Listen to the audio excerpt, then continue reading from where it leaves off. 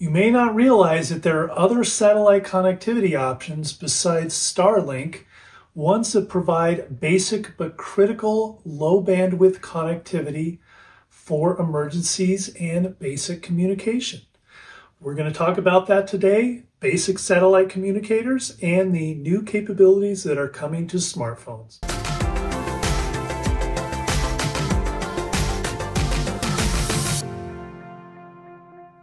Hi, I'm Andy with Mobile Internet Resource Center, and today we're going to talk about basic satellite connectivity as well as devices that support that, like dedicated satellite communicators, as well as the new capabilities that are being added to some smartphones to provide the features that satellite communicators provide.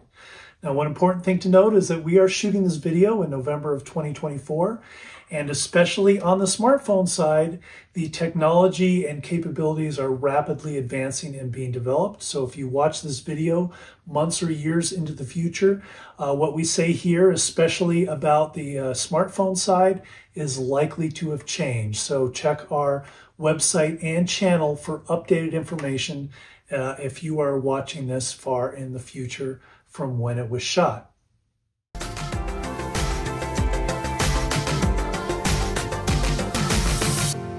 So what do we mean when we talk about basic satellite communication, and what are these devices designed to do, as well as the new features for smartphones? Well, I'll tell you first what they're not, and that is satellite internet broadband. So companies like Starlink, Viasat, or HughesNet, they offer broadband via an internet service provider that allows you to do most anything you can do on the internet. These are very limited because they are very low bandwidth, and generally, at least for now, the only things that they can do is basic two-way text messaging or communication over satellites. So very low bandwidth, and this brings up some very limited but important use cases that these are designed to excel at, that will give you at least some connectivity option in places where you may not be able to get any other option at all.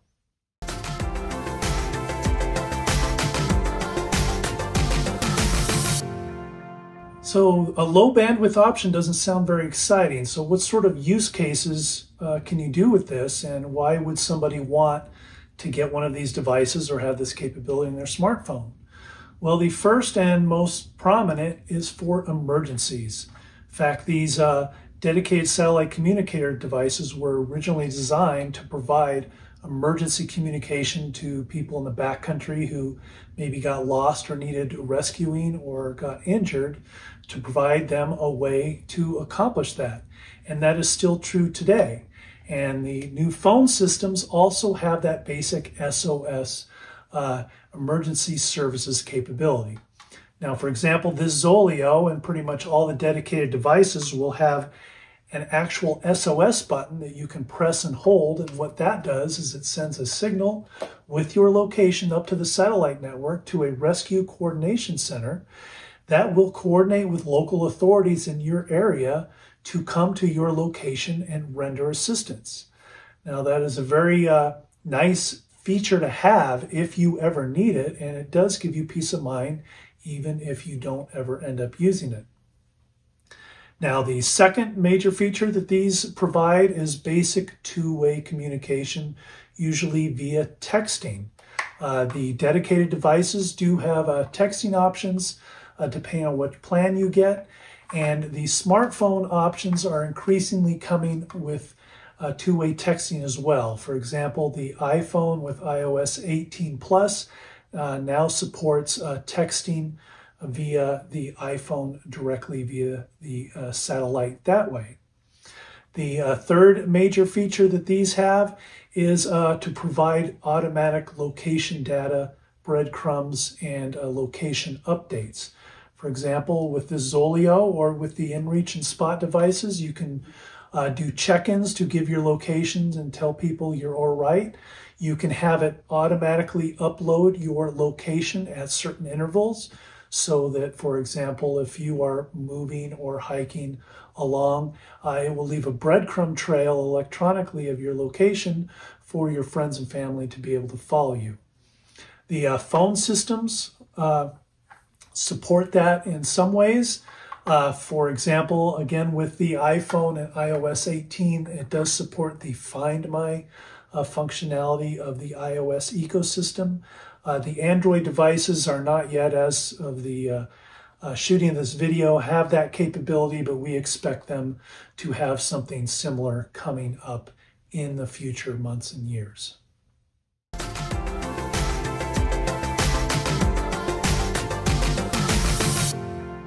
So we've mentioned before that the two types of devices that provide this basic satellite connectivity are dedicated devices and increasingly smartphones. Now, there are advantages and disadvantages to each. One thing to note is that the capabilities on smartphones is relatively new and is still under active development.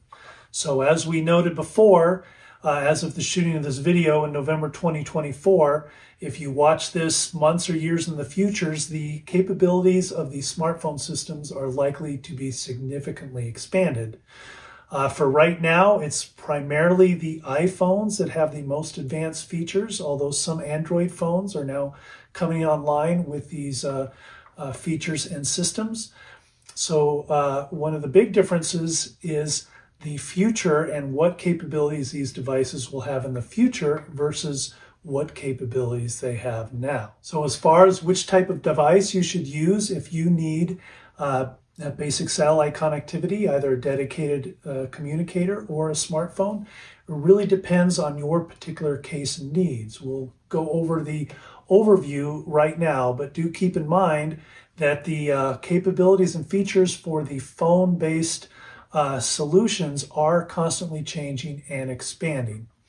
Now, the first thing to consider, at least now, as current as of November 2024, is that only certain phones support this capability. That's the iPhone 14 Plus, the Pixel 9 series, and a couple of other Android-based phones. So if you want a phone solution, you need to make sure that your phone supports this technology and has these capabilities, because not all do. An advantage with the phone is that usually phone is something you always have with you. So even if you aren't planning on needing that satellite communication, if you have your phone with you all the time, then it will be there for you. The phone systems may grow to support higher bandwidth. There is, for example, an agreement between T-Mobile and Starlink to provide higher bandwidth direct-to-satellite communication that could provide more capability and more bandwidth in the future for smartphone satellite communication. One of the downsides with many of the phone systems is that they do often require aiming at a satellite. So it's not where you just have to have a clear view of the sky. You need to move the phone around and aim it in order to connect to a satellite to send and receive your messages. Now, as far as the dedicated device goes, these have a long history and are very well-developed devices and are very good at what they do. They do have that dedicated SOS button, so even if you can't operate a smartphone, you can still press the button on these to get that emergency services. Generally, these have a lot longer battery life than a phone does, so these are good for use over even a couple of weeks without needing to be recharged. They are also tend to be more rugged for outdoor use than a smartphone, less prone to breakage. Now, the downside of the dedicated satellite communicator devices is that it is an additional cost. You have to buy a device. These generally run, depending on which model you want to get, from $150 all the way up to several $100s for the more advanced models. And in addition to that, you need a subscription plan with the service provider that can run from $5 a month all the way up to $65 a month. Again, depending on which features and capabilities that you want to have. So that is an added expense that so far is not present on the phone systems. For now, at least, the phone providers are providing these capabilities for free of charge, but they may start charging for that in the future.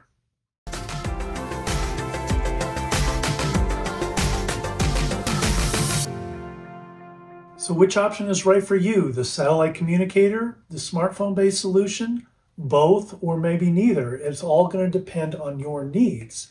Now, some of the factors that you'll need to consider in making your decision include the satellite network that these devices use. For example, the Zoleo and the Garmin InReach systems, they use the Iridium satellite network, which is a low Earth orbit network that provides global coverage. Meanwhile, the Spot systems and iPhone through Apple, they use the Globalstar network, which does provide coverage over North America, but does have coverage gaps in different parts of the world. So particularly if you plan to travel and use this internationally, or for instance on the ocean, you will need to make sure that the service plan and the satellite network supports the areas where you want to go. Now, for most people, probably the phone solution is going to be the best option because, at least for now, it doesn't cost anything. It's included in your device as long as your device supports it. And currently, Apple and the other smartphone providers are not charging for the service. However, if this is something that's critical to you, you may want to consider a dedicated device. Not only can that provide some redundancy from a smartphone, in case you need that, but these tend to work in more places. They're more rugged, and the emergency networks that are associated with these tend to be highly experienced and have conducted thousands of rescues and assistance for stranded travelers and hikers. So there is a case to be made that you may want to have both options depending on your particular needs. So that concludes our overview on basic satellite connectivity, satellite communicators, and the new developments that are coming to smartphones, which promise to expand into the future. So if this is something you're interested in and you are watching this video in the future, then we suggest you take a look at our written guides and our content on our website, which have information that is continuously updated with the latest news. Additionally, we would like to hear what you think. Is this sort of connectivity interesting to you? Is it something that you consider critical? Have you ever used this before? Leave us a comment down below and tell us what you think or what your experience is. We'd really like to hear it. And if you like this content, we encourage you to like this video and also subscribe to the channel to get more of this type of content on mobile internet connectivity. Additionally, we do have a website with all things mobile internet related, focused on connectivity for those living, traveling, working in vans, boats, and RVs. We encourage you to check out our website. And we do have a membership program, which is how we fund everything we do here at the Mobile Internet Resource Center, including making these videos, testing equipment, providing expert advice and consultations to our members. If that is something you're interested in, if you want to dive deeper into all things mobile internet, then we encourage you to check out our membership program. A link is in the description below. But that's it for now. We thank you for listening. Stay connected, and we'll see you next time. These videos are brought to you by our premium members, our mobile internet aficionados. They make it possible for us to track this news and create these videos. If you like this video, please give it a thumbs up, leave a comment, subscribe to our channel, or better yet, consider becoming a member yourself.